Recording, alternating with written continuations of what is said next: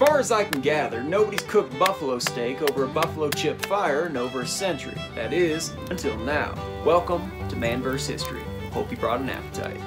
What's going on, everybody? Today we're going to be talking about buffalo chips, aka the stuff that comes out of the southern end of a northbound bison. We're covering this because for most folks on the Great Plains of the American West, from pioneers to Native Americans, buffalo chips served as the fuel source for all their cooking and heating needs. Stories abound from the primary sources of the 1800s about the lack of wood and therefore the necessity of using dried bison excrement. In 1856, pioneer John Nielsen wrote in recollection about his journey across the Great Plains, saying, quote, "Our journey took us along the Platte River. There was plenty of grass and, to the best of my recollections, little wood. Where we could not find wood, we burned buffalo chips." Another pioneer wrote, quote, "Crossing the prairie, there was no fuel other than buffalo chips with which to cook our little meals of bread and meat." Frederick Percy, an Englishman who crossed the West in the 1800s, wrote in his book, Route from Liverpool to Great Salt Lake Valley, that there was very little wood, but, quote, "plenty of buffalo chips." For those not accustomed to gathering the dried excrement of bison, it took some time to get acclimated to the process. Frederick Percy wrote that, quote, "It is marvelous the wonders time and circumstances work. Young ladies who in the commencement of the journey would hardly look at a chip were now seen coming into the camp with as many as they could carry." Helen Carpenter wrote in her journal in 1856 that, quote, "Various chip gatherers may be seen, bag in hand, intent on getting enough to cook the evening meal. It would be amusing if it were not dire necessity which drives them to it." Everett Dick wrote in his book, Conquering the Great American Desert, that, quote, "In spite of the fact that cow chips were absolutely clean and not messy to handle, not infrequently a fastidious housewife from the East turned up her nose at this effective fuel. It wasn't long before she overcame her squeamishness. However, for in this case, familiarity did not breed contempt, rather respect and appreciation." John Nielsen even wrote about the competition that ensued for them, saying, quote, "As soon as the wagons began to make the circle for camp, the race was on. Many times, just as I stooped to pick up a nice big chip, I was pushed over and would have to go farther on." And all this said, it's important to remember the advantages that buffalo chip fires have over wood ones. As a fuel, the buffalo chips offer the advantage of not throwing sparks into bedding or clothing, which certainly was appreciated around and in tents and teepees. The sheer abundance of it on the Great Plains motivated one pioneer to remark that out west, the, quote, "cows cut the wood and left it scattered about, ready to be used." Most interestingly, many folks wrote about their preference for buffalo chips due to the flavor they imparted into the meat cooked over them. One settler wrote his family back east saying, quote, "Don't feel sorry for us cooking with cow chips, they have their advantages. We don't need to use pepper." This sentiment is echoed by Frederick Percy, who wrote that, quote, "A steak cooked on these chips required no pepper." Helen Carpenter even wrote in her journal that a Mr. Hale, quote, "made a gather this evening, and reportedly he got, quote, some good fresh ones."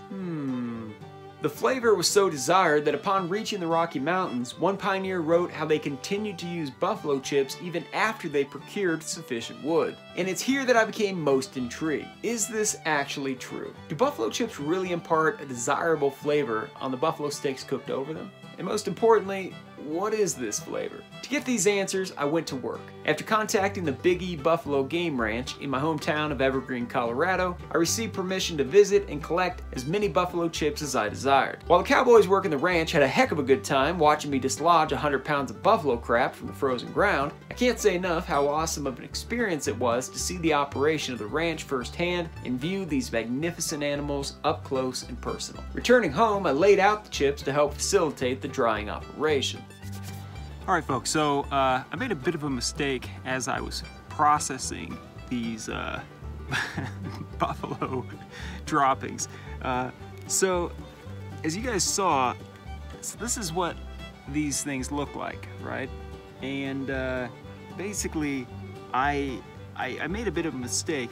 When I was shoveling them out of the ground, some of them were rock hard, and some of them were pretty fresh. So I left the fresh ones and I just obviously brought the hard ones, thinking that the hard ones were old. So I tried laying them out here outside on this little deck I have to dry them out, but it was so cold up here in the mountains that they never, you know, they just kind of stayed frozen. So I thought, all right, well what I gotta do is I gotta thaw them out. That's what I gotta do. So I put them back in the Rubbermaid container and I put them in my attic.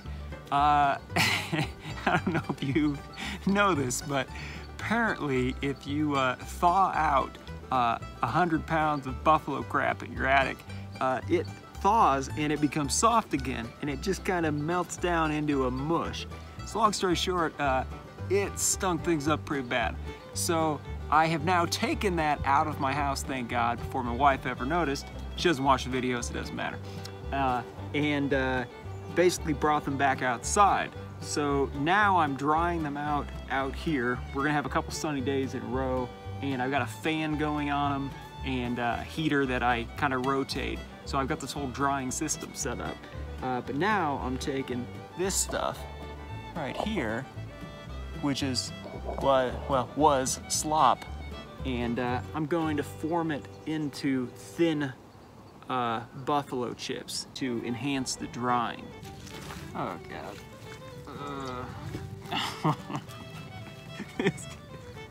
It's so bad. It's so bad. Form some patties. Oh no, I got the poo on me.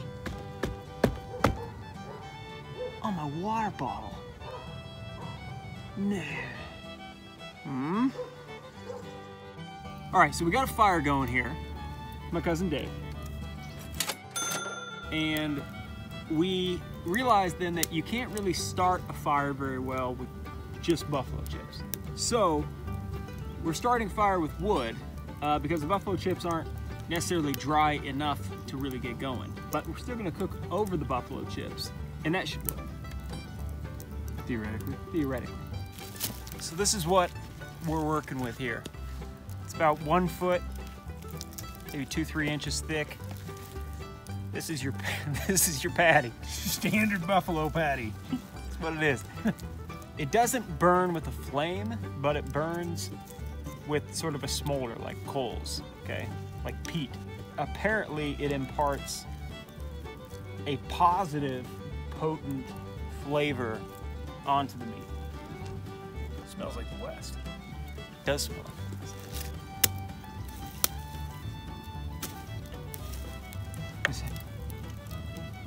Smell it? Smells like That actually smells pretty good. Smells like a cigar, doesn't it? It does. That's how I described it. So No, that's nice. yeah. So I know you can't smell it, but it really does. It really does smell like a cigar. You can see how it could taste good. Not the poop, but you can see how the meat cooked over it might. Now you know what your own poop would smell like if you only ate grass. I assume this is what a vegetarian's shit smells like. So when someone says you think your shit don't stink, well, no, it just smells like a cigar. You great cologne vegan.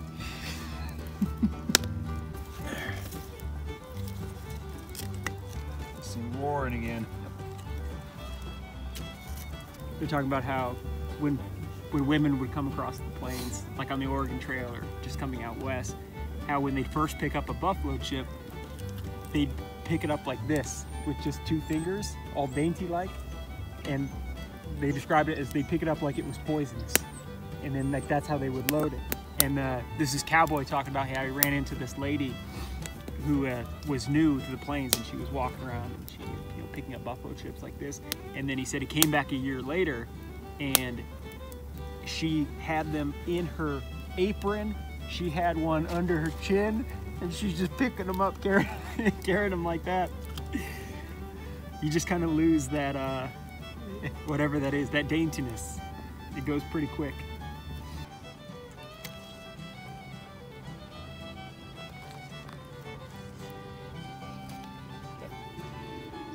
I'll grab the skewers.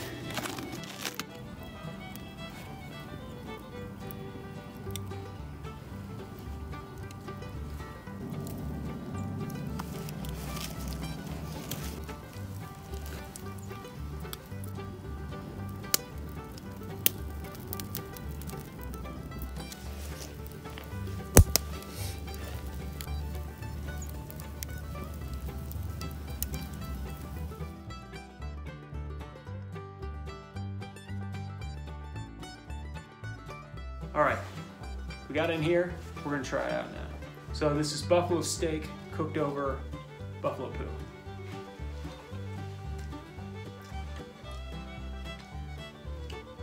It tastes really good. Oh, really good.